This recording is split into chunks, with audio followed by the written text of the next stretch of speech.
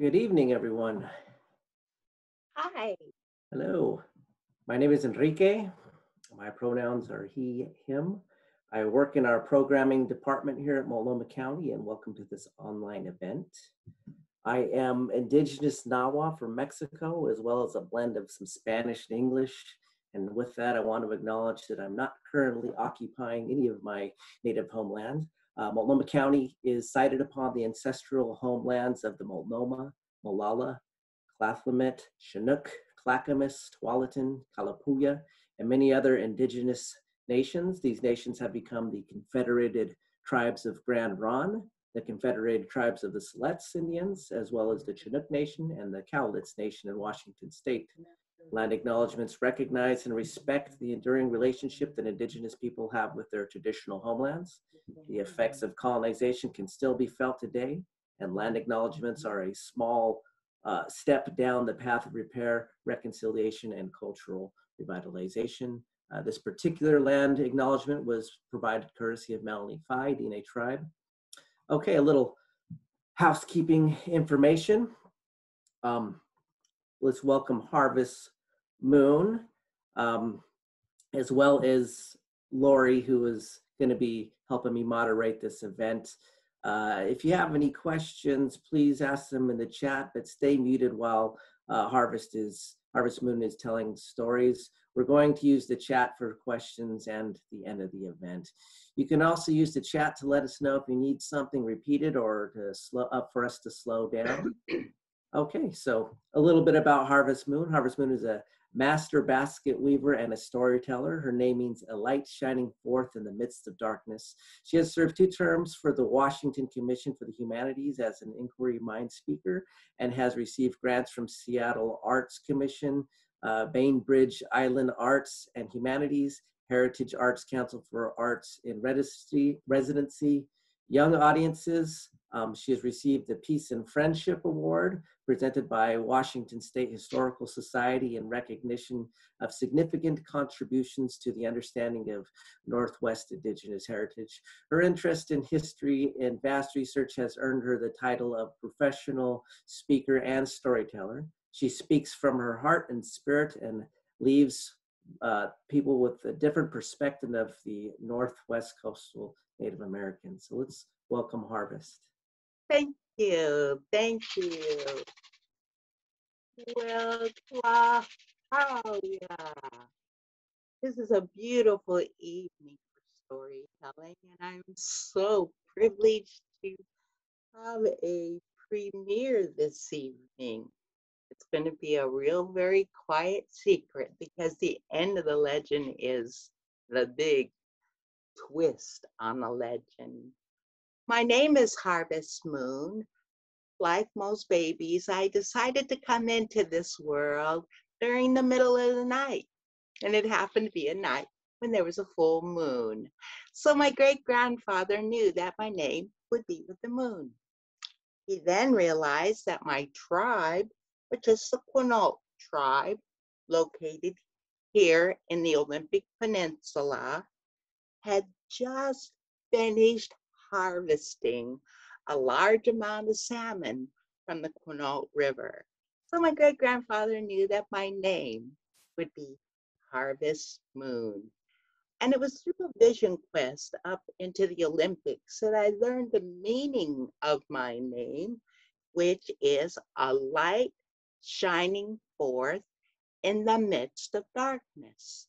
And upon returning from the vision quest, I received a call from the Capitol Museum, and they were interested in having a native come in and speak to students and schools. And I was so privileged. So 3 decades later is exactly what I did. Now, for the last 10 years, I had been so privileged to stay and live on Lake Quinault in the summertime, and I spent my days at the Quinault Lodge. Well, it didn't take very long that the tourists and the visitors that came to the lodge, there happened to be a few of them that They wanted their money back because it rained the whole time. And there was some people that were complaining about the rain. So I did a little digging, and I found this legend that originated up on Vancouver Island, where it even rains more. And so doing so, I created and worked on this legend so that when I share the reason why it rains so much here in the Pacific Northwest, it gives a better perspective.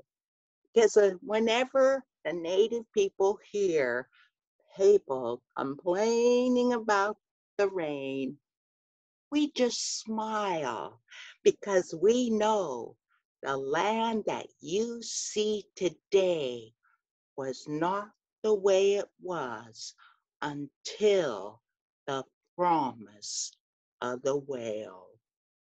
Now, each year, the whales travel far up north to visit the great white spirit. And if you can imagine, they begin this long trek just after the mamas give birth to their baby whales or their calves.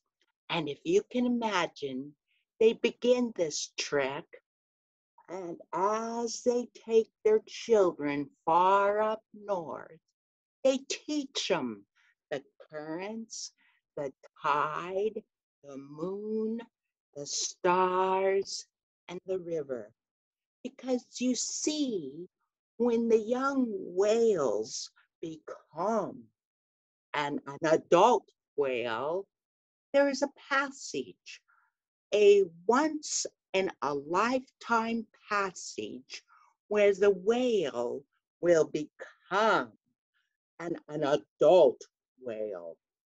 And in doing so, this passage means that these young whales must travel solo, all by themselves, to visit the great white spirit. Now, without the, the, the presence of their families and groups, it was a very dangerous trek. And it was no different for this one whale named Kika. Now, Kika had been preparing for this trek for many years. And like most, he started this long trek during the middle of the night. But as the sun started to rise, the warm, warm sun made Kika's eyes very heavy and sleepy. Now, remembering, if you don't get enough sleep, it could make you very ill. So Kika decided to swim into a small inlet and take a short nap. As he entered the inlet, the nice, warm, warm, calm waters, he fell asleep quickly. Now, it's hard to say how long he'd been asleep, but when he awoke, the sun was still fresh in the air. Kika stretched his large body and he started working his way back to sea. But as he got to the entrance of the small inlet, to no surprise, the tide had lowered, leaving a large sandbar between him and the sea. Kika started swimming throughout the inlet, looking for maybe other way out. but there was none. Oh, his tummy started to bubble and gurgle of hunger, and he started to partake of the small fish that were, well, in the same predicament as he. But as the days turned to weeks, those small fish had no means for such a large whale.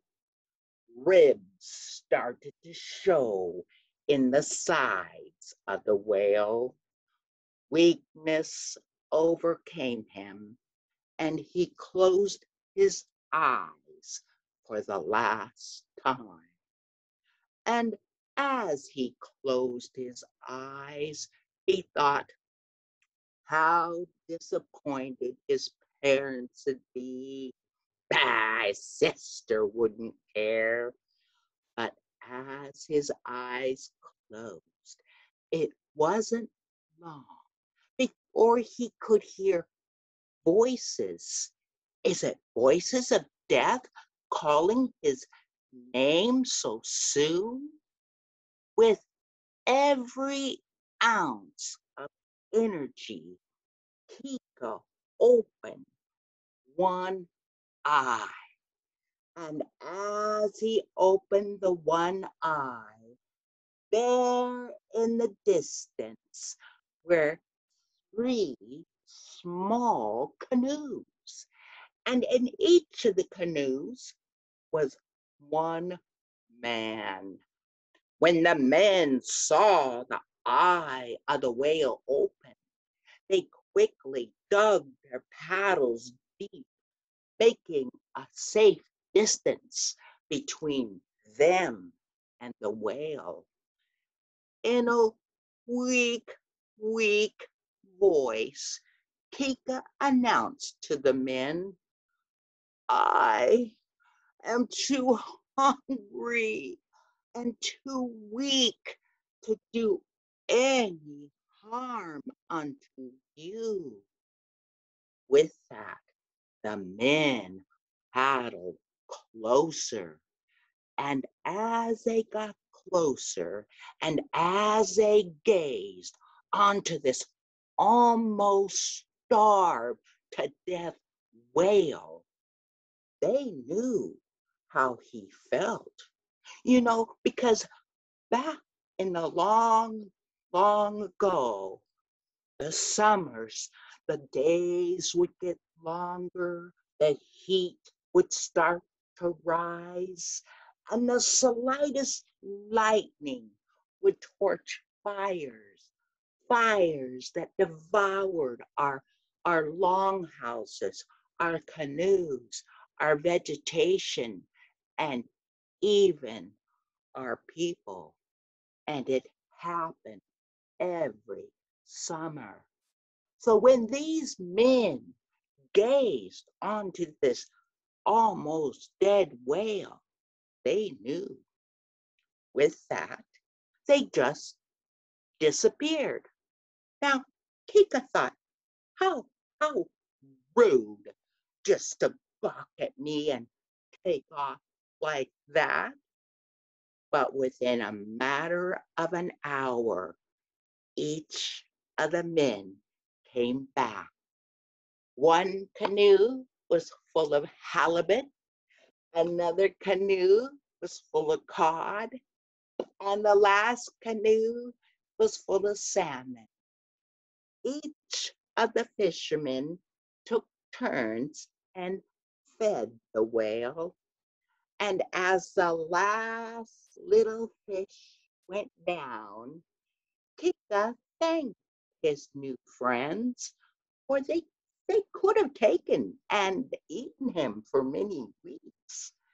But one of the men announced, we have much fish now, so each day we will come and we will feed you fish. So it was. Each day they brought cod, halibut, and salmon.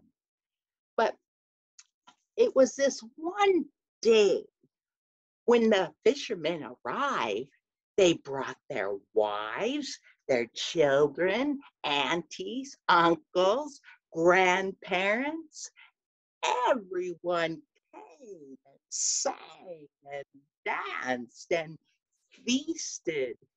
And as Keika finished that last fish, to no surprise, the tide had rose high enough for the freedom of the sea.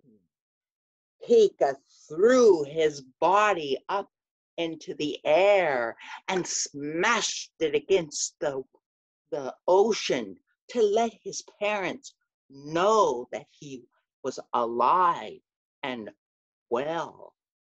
But then he stopped and he came back to the people.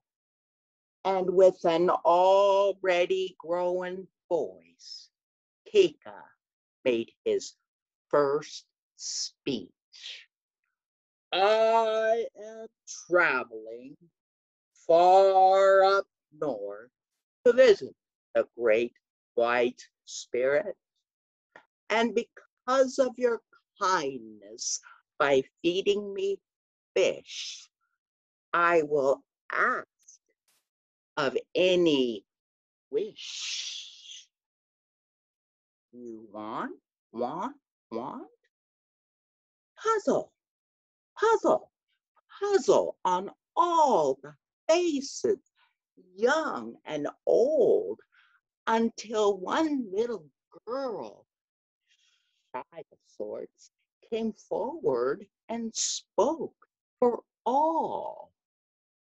Hey, Mr. Whale, when you were stuck in the inlet, for a long, long time, my daddy was the one that gave you salmon, and you ate a lot of salmon. When you eat salmon like that, does it tickle when it goes down your big fat throat? Oh, wait. No. That's not what we want to know. Wait a minute. No. What we want to know is if you say you know this great white spirit, why didn't you call on the great white spirit when you were stuck in the inlet? Huh? Whoa, said the whale. I am too far south for the great white spirit to hear my voice.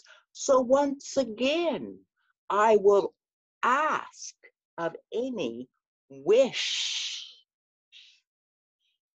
you want. Well, it didn't take the kids 3 times to be told.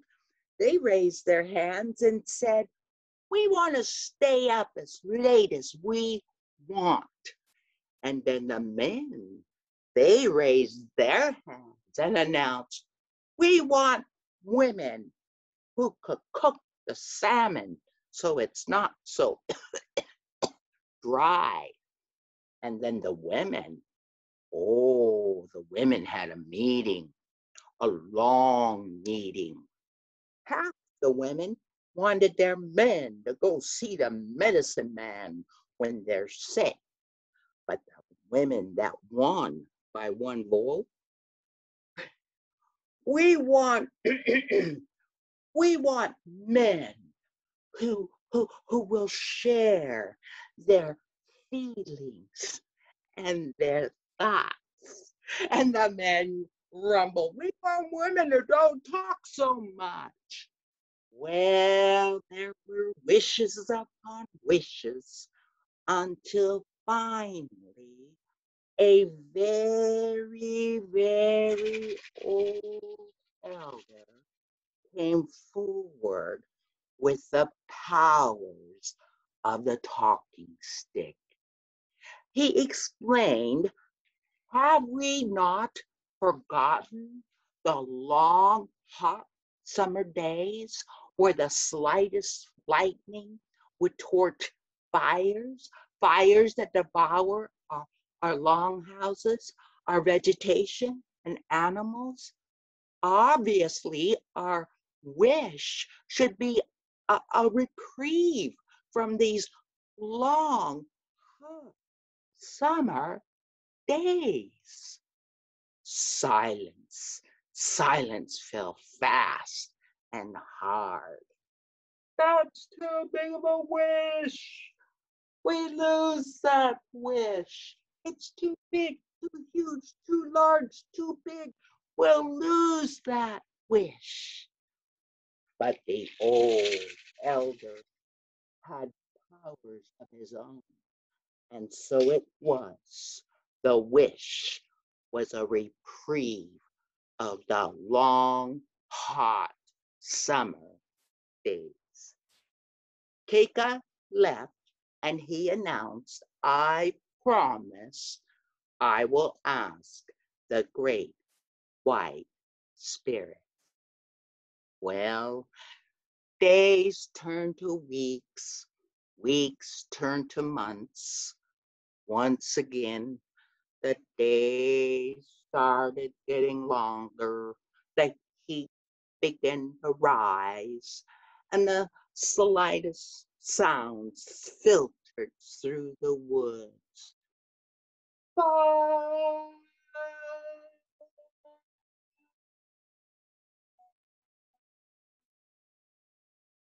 Now the people only had enough time to gather their belongings in their arms and place it in the canoes where they paddled oh so far from shore.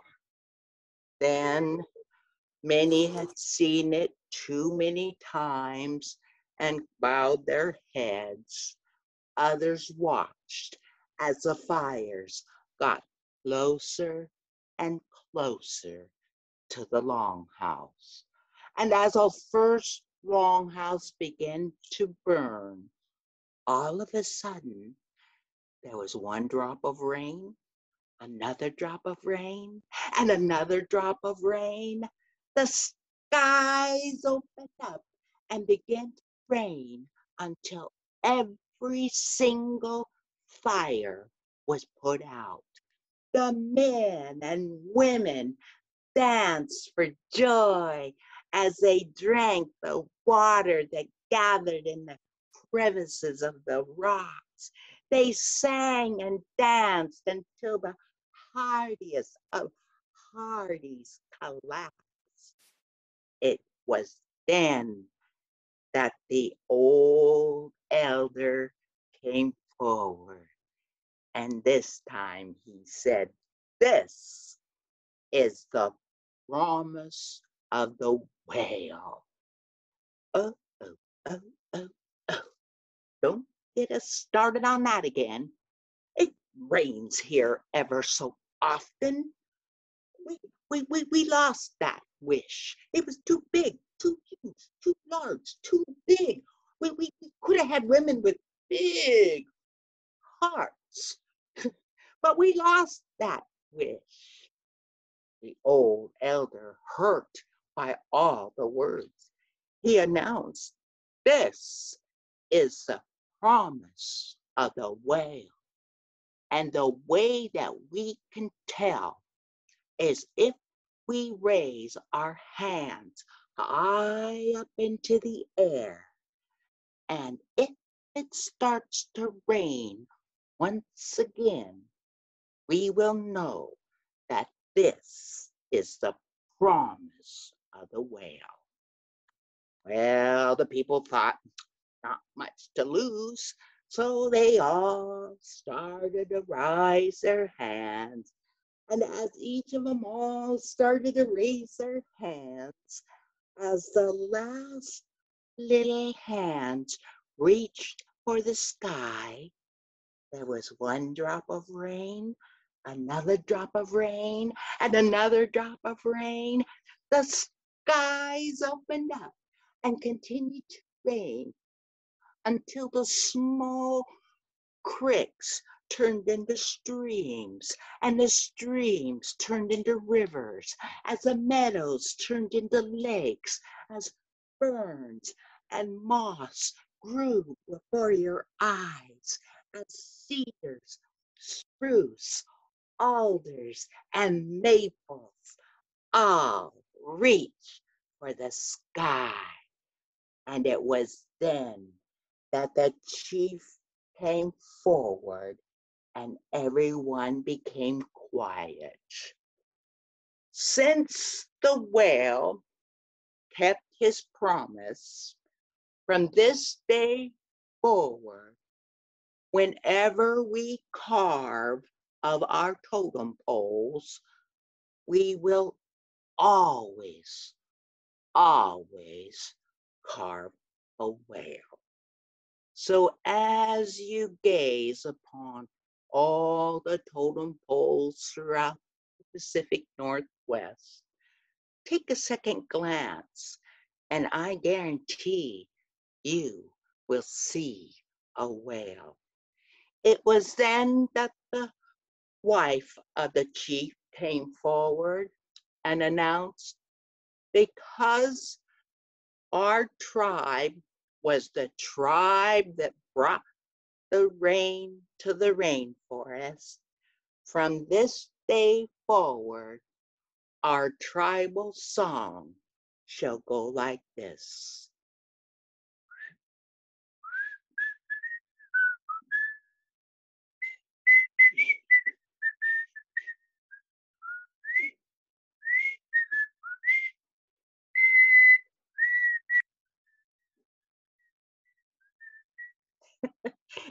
Only the elders get that little story. And that is why whenever my people hear people complaining about the rain, we just smile, because we know the land that you see today was not the way it was until the promise of the whale.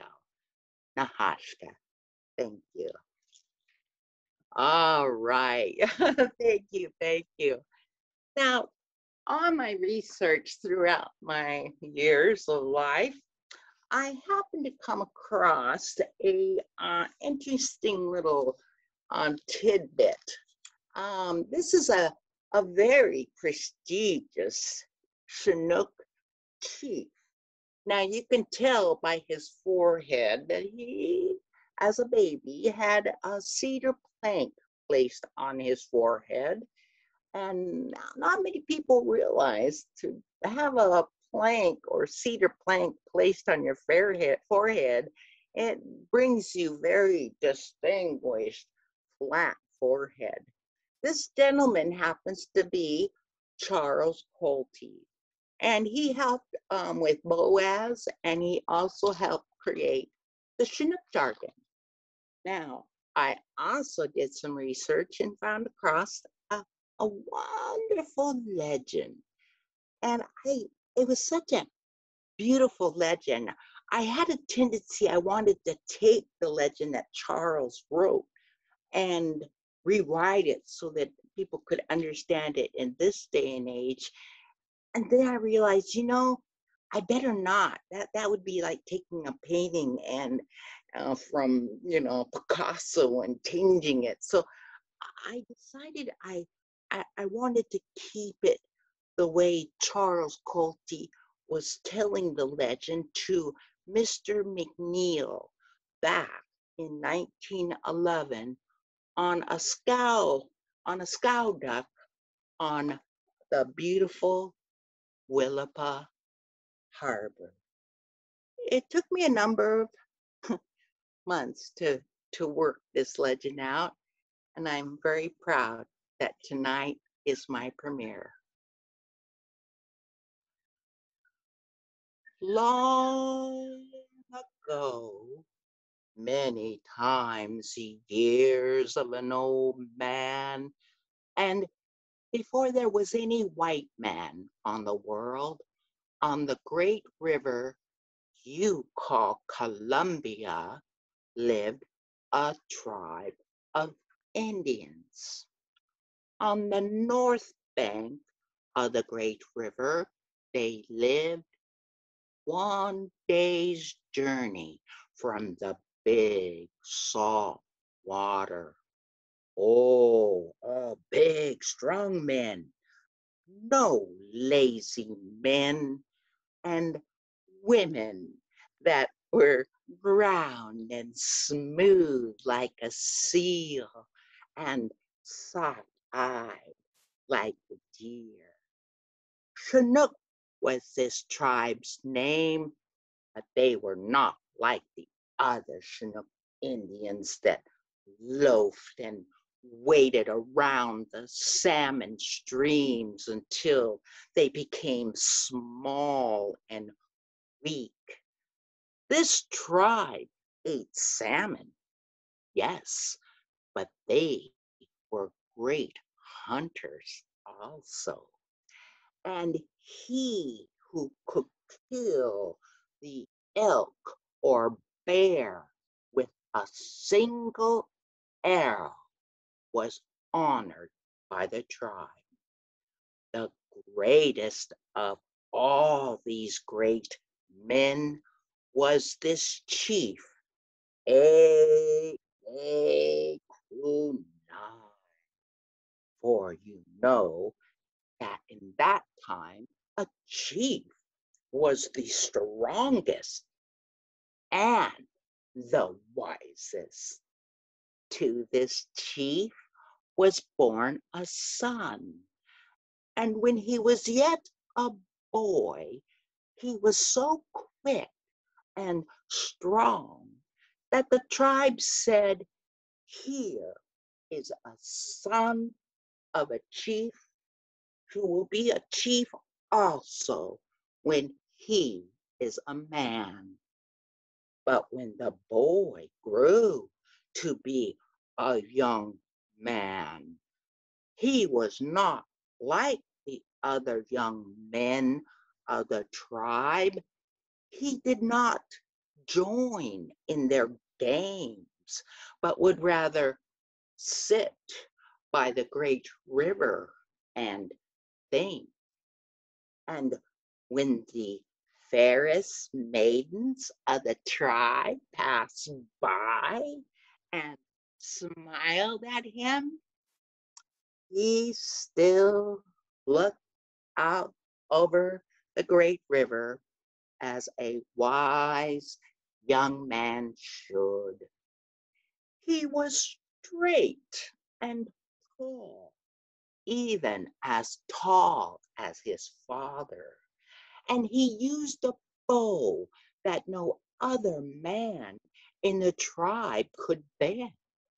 And when the young men were running races, he could run to the end of the camp and wait there for a long time before any of the others came.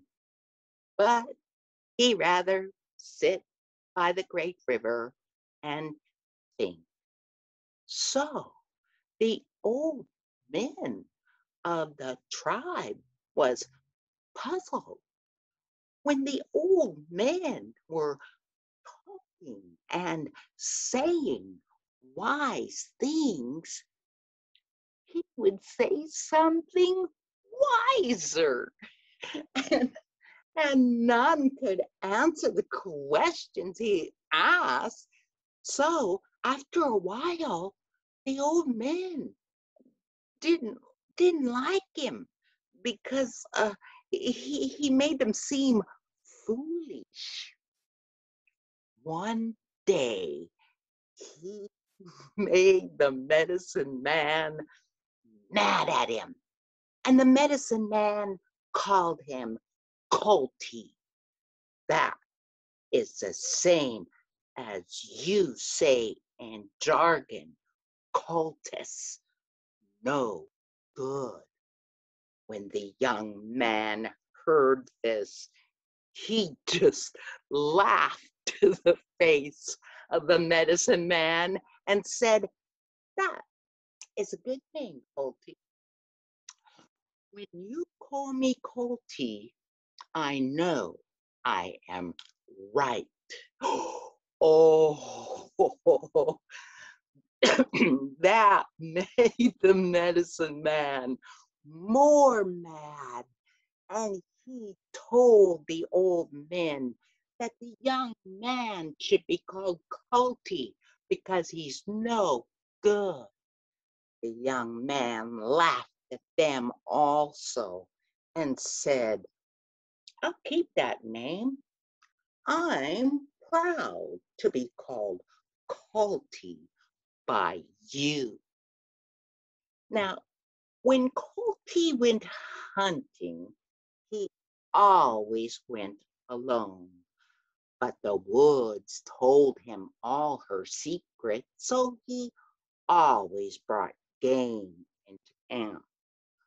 One time he went hunting and did not come back for a long time.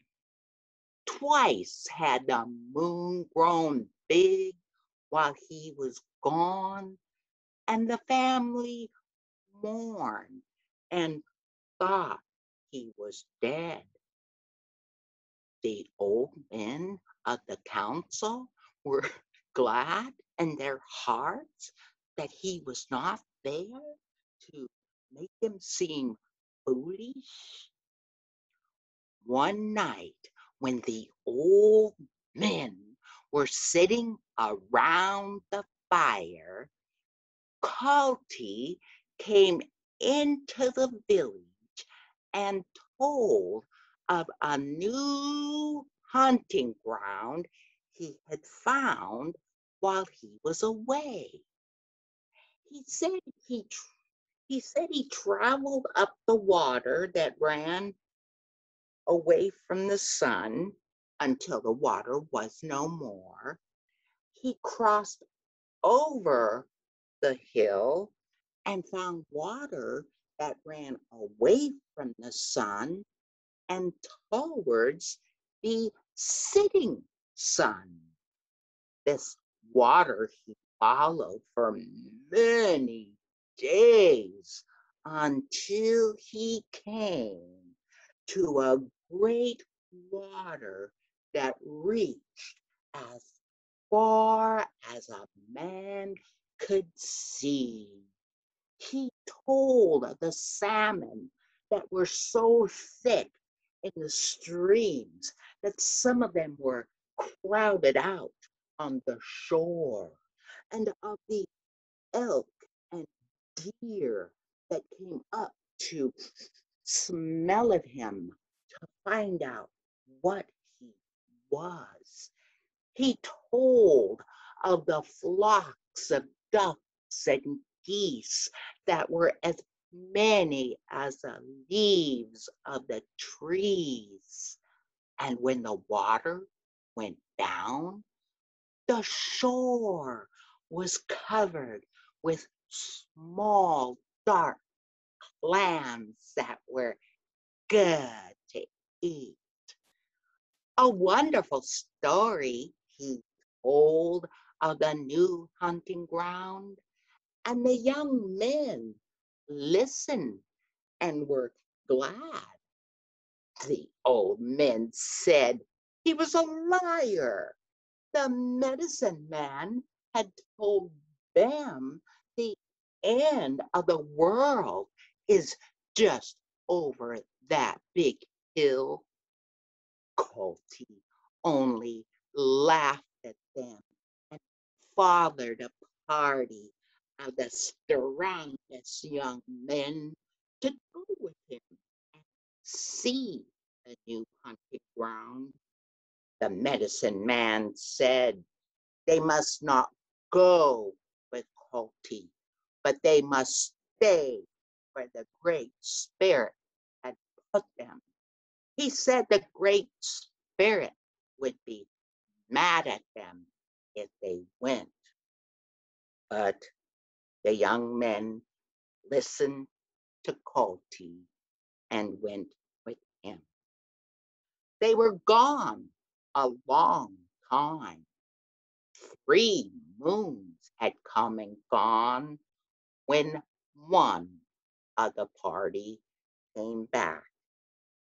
He was tired and hungry. He told the tribe He traveled up the water that ran towards the sun till the water was no more. He camped on the big hill, and as he lay in open camp that night, a great storm came up, and a big cedar tree fell amongst them and killed Coty. He was a chief on the trip, so they buried him with the honors of a chief. They made a canoe out of a piece of cedar to hold him. They wrapped him in his deerskin robe and put his bow and arrows by his side. Then they put the canoe up into a spruce tree as high as they could reach. Then they went over the big hill to find the new hunting ground. They found the water that ran away from the sun, but it ran towards the rising sun instead of the setting sun. This water they followed through a country of steep hills where there was no game. Then they turned back one by one. They died on the way until only he was left to come back and tell the tribe that Coty was indeed a liar and that there was no hunting ground over the big hill. Then there were long days and nights of wailing as a village of fathers and mothers mourned for their sons. The medicine man said the Great Spirit had punished the young men because they did not mind him. The family of Coty was disgraced. It is well known to be a liar is the biggest disgrace to put on an Indian before the whites came and taught them that it is good to lie. The father of Coty was no more a chief, for the tribe said, "We will not have a chief whose son was a liar and led our finest young men to their death with his lies." So old Quinault hung his head in shame, and no more was his voice heard in the council.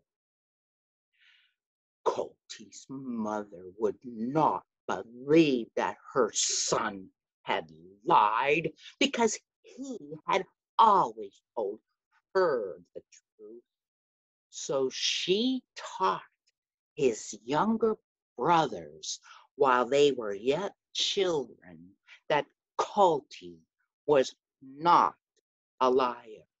She told them that they must keep his name, and when they were men, they must go and find the hunting ground and take the shame off the family.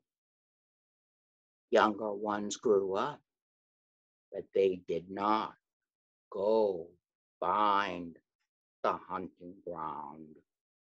They told the story to their children and to their children's children. And many, many years went by. Many families of children heard the story told by their grandfathers, but none went to find the hunting ground.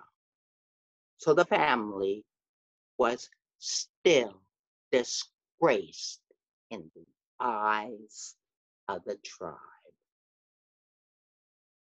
But the time came when some of the young men of the family talked among themselves and said, "We will go and find this hunting ground that the man whose name we bear told about, and we will show the tribe that we are not a family of liars." So they started out when no one saw them. They traveled up the water that ran towards the sun. They camped one night on top of the big flat hill and made their camp under a great spruce tree. As they sat around the campfire, they heard a noise in the tree above them, and down through the branches fell a cedar canoe. Though it fell from a great height, it came to the ground as gently as a feather. And out of it rose a tall young man. He threw out his deerskin robe and he said to them, "Who are you and where do you go?" One of the young men answered, "We are named Colty and are of the Chinook tribe. We go to find a hunting ground that was seen long ago by a man whose name we bear." "Then you are my brothers. I am Colty." "I am glad you have come, brothers. Long have I waited for you. More times has the birds came and built a nest in that tree while I waited for you.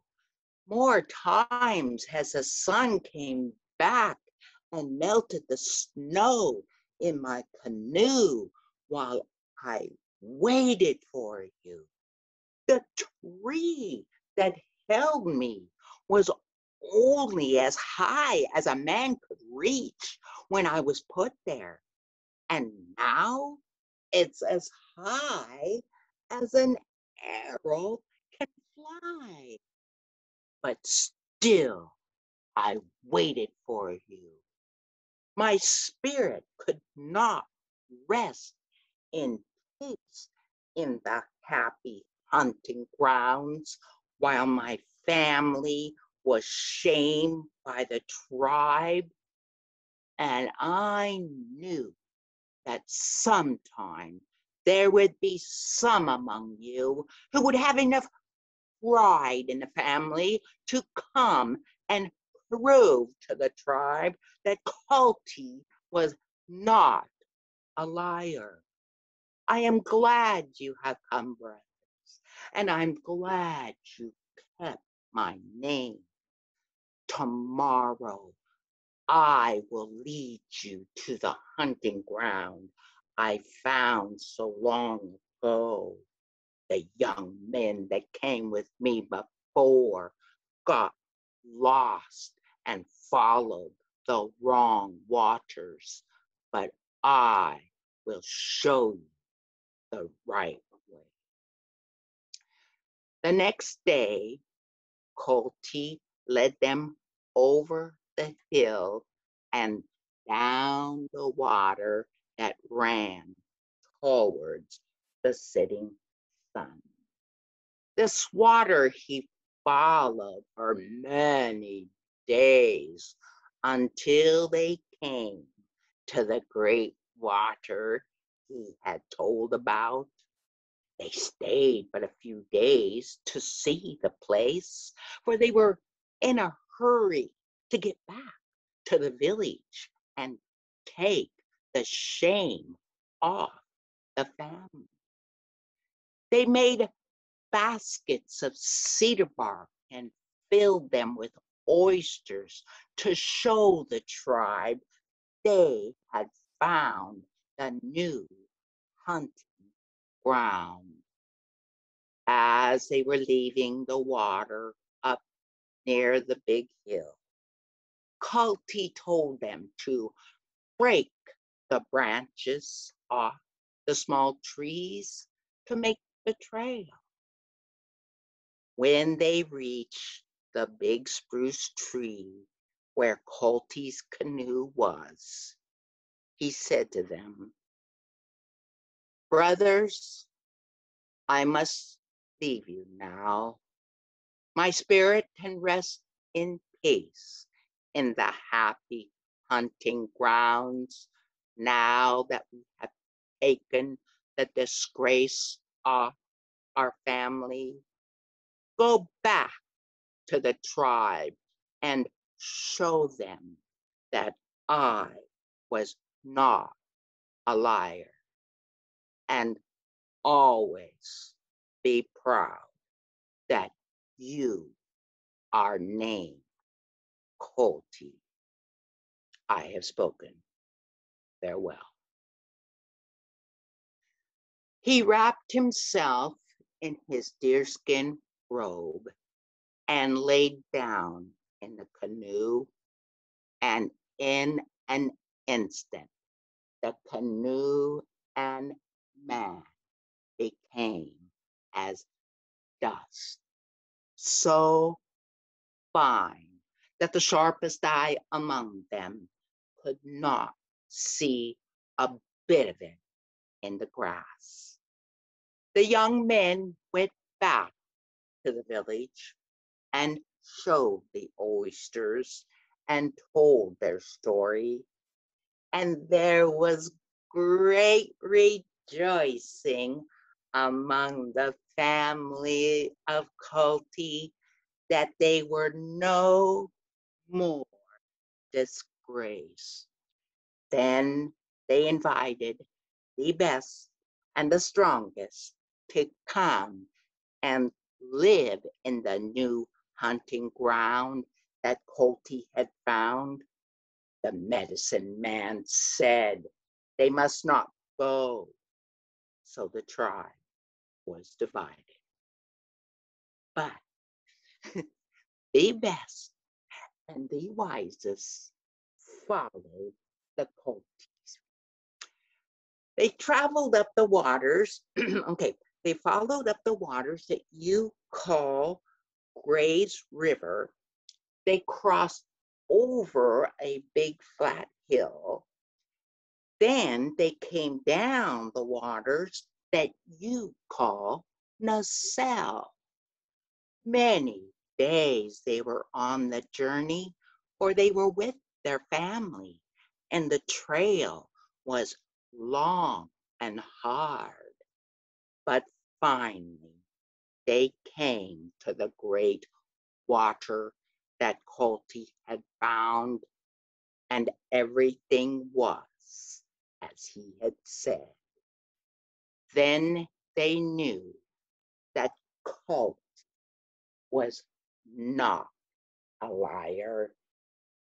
And from that is how the Indians first came to Willapa Harbor. The old man paused in his story and, rising with a sweep of his arm, took in all of the harbor and said, Culties have always been chiefs on Willapa Harbor, and me, I'm proud I'm Cultie.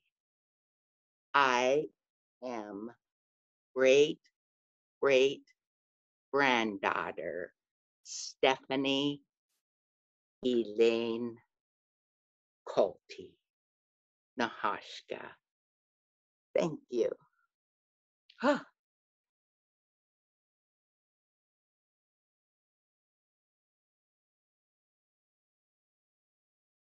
I did it. Thank Did you guys like Harvest it? Moon. That was great. Thank you. It took me I was really concerned about, the whites before the white man came and before, but then that's the way they wrote back in 1911. So. Well, it looks like we have just but a few minutes left if anybody wanted to ask some questions. Whew. That's the first, no, this was the second time I told the Cultie legend. Yeah, I was amazed too because as being a Cultie, I do come across once in a while, I get people kind of mad at me because I'm always right. So, and with the flint, with the forehead, and he probably, in reality, I probably could have the privilege to have a ring in my nose because I think it's only 2. He's my great grandfather. Oh, thank you, Mr. Pyle. I'm glad I kept it too, the way he wrote it. There's another question here from Mr. Pyle. Will you be telling the story around the bay? I want to really bad. I want to say it at Willapa Harbor, and then I also want to retract that. And to my understanding, one day's journey from the big salt water, wouldn't that be Gray's River? Or close to that area? Yeah. But I do want to retract and go back. But yes, please share the Willapa residents, and I would be proud and honored to share that.